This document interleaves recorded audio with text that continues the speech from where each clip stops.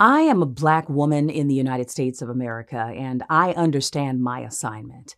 There has never been a time in our nation's history where I have been at the top of my government's list of priorities. But my assignment is to keep fighting, like my mother and my grandmother and my great-grandmother before me, like Fannie Lou Hamer and Shirley Chisholm and Stacey Abrams. My job is to work towards a more perfect union within a very imperfect system. As a Black woman, I do not have the luxury of giving up on democracy. I don't have the luxury of saying none of this matters. I don't have the luxury of claiming both parties are the same while enabling nefarious anti-democratic forces to take root and snuff out the hard-won victories that we've achieved over the last 100 years. I don't have the luxury of playing footsie with demagoguery in the name of contrarianism.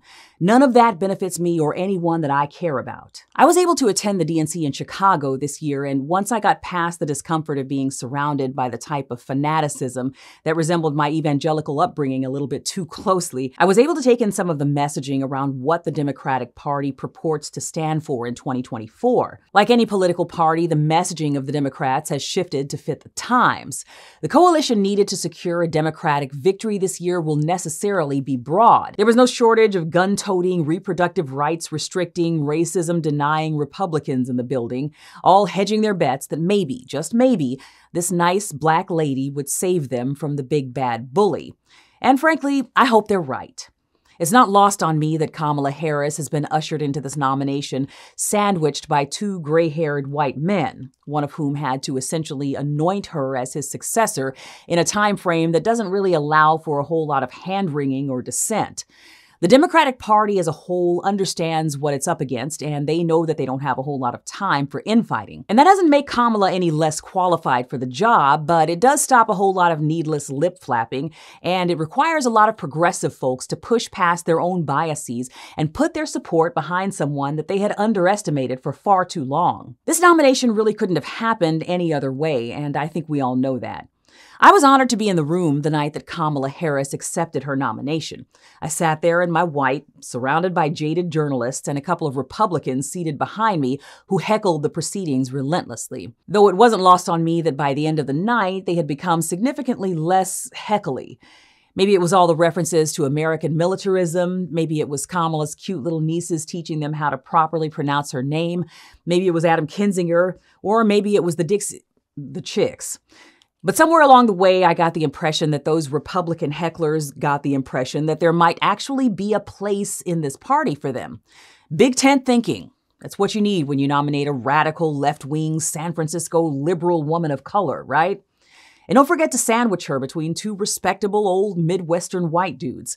And while you're at it, it's probably best to avoid any mention of the historic nature of her candidacy. All that Black woman talk is going to upset the folks in Poughkeepsie. I'm sure none of this is lost on Kamala Harris. Something tells me that she understands her assignment too. And something tells me that the thing that she couldn't speak about that night may have had a lot to do with why Palestinian American voices were sidelined. Not because Democrats weren't ready to hear them, they were.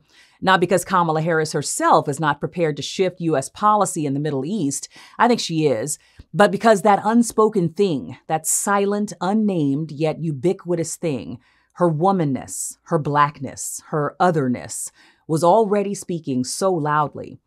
Because the minute those two Republican hecklers behind me heard even the most sanitized, conciliatory message from a woman in a hijab, Kamala's womanness, her Blackness, that otherness, would have been front and center in their minds. I don't envy Kamala Harris in this needle threading that she's having to engage in. It's literally an impossible task.